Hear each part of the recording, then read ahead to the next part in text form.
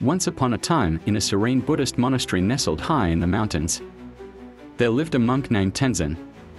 Known for his wisdom and tranquility, Tenzin was a guiding light for all who sought peace. However, he faced one of the greatest challenges in his life, a test of patience that would determine not only his spiritual growth but also the survival of the monastery itself. One day, a notorious bandit named Drakus, feared for his ruthlessness, arrived at the monastery. His gang had terrorized nearby villages, and now they stood at the gates of the sacred place. The monks, shaken by fear, ran to Tenzin for guidance. Drakus, with his sword drawn, barged into the prayer hall. "I've heard you teach about peace and patience," he sneered. "But let's see if those words mean anything when your life is at stake." Without flinching, Tenzin looked into the eyes of the violent intruder and calmly said, "Welcome, brother. Sit with me for a moment." Drakus, confused by the monk's calmness, was taken aback but still sat down out of curiosity.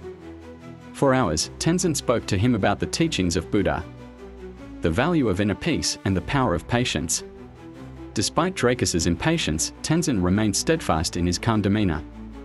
Every time the bandit raised his sword or threatened to destroy the monastery, Tenzin responded with a gentle smile and a deep breath. Days passed, and Drakus found himself less agitated. The bandits, too, became restless, questioning their leader's growing calmness. "Why do you listen to him?" they asked. "Why not finish this and move on?" But something inside Drakus had changed. He felt a peace he had never experienced before. The patience and unwavering calm of Tenzin had done something no amount of violence ever could. It had softened his heart. One morning, after weeks of staying at the monastery, Drakus approached Tenzin. "How did you do it?" he asked. "How did you not fear me? How did you stay patient?" Tenzin smiled. "Patience is the greatest weapon, my friend. It allows us to face danger with clarity and transforms enemies into allies. When you confront life's storms with patience, you are unshakable." Drakus, humbled by Tenzin's wisdom, knelt before him. "Teach me the ways of patience. I no longer wish to live a life of destruction."